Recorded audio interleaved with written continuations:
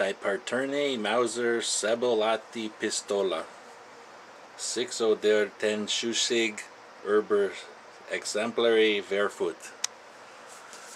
Alright, I'll quit talking in German and let's talk about this German pistol. Pretty neat one. Had a chance to take a look at one here. So let's do that. So this is a German Mauser in 9mm. I guess Nazis used to engrave this and then use their nail polish to make it red. Kind of a neat action.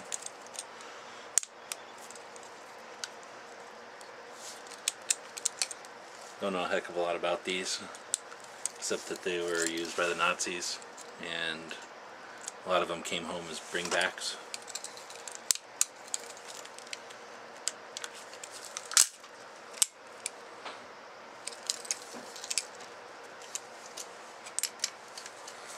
You load them with a stripper clip down in there. Push down, rounds would go in. I guess they were originally some other caliber. We'll let somebody who's an expert on these chime in with that. Just sort of let that weird bolt go forward. Let the hammer go forward. Pretty interesting little pistol. What I like about them is the stock.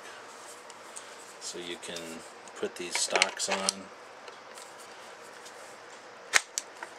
And I guess they were full auto or something, so this would make it a little more manageable. And that's neat, but then I'm guessing most of the Nazis didn't carry them around in a display box like this.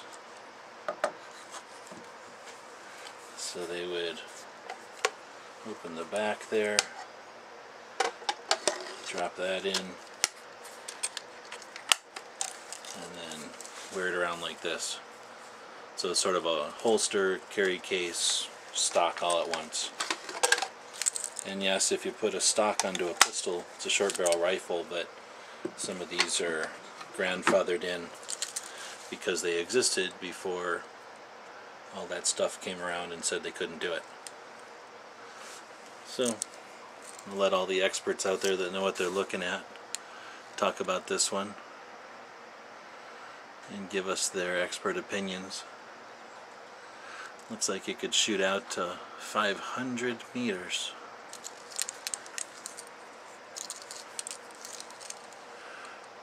Pretty nice little pistol. It's in a neat box and stripper clips, cleaning rod, and a crazy German manual.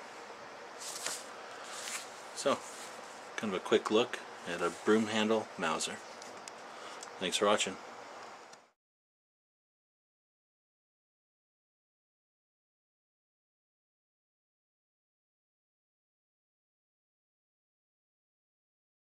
The guys and gals of GunWebsites.com encourage you to take a CCW class every year, practice at least once a month, and carry every day. Thanks for watching GunWebsites.com.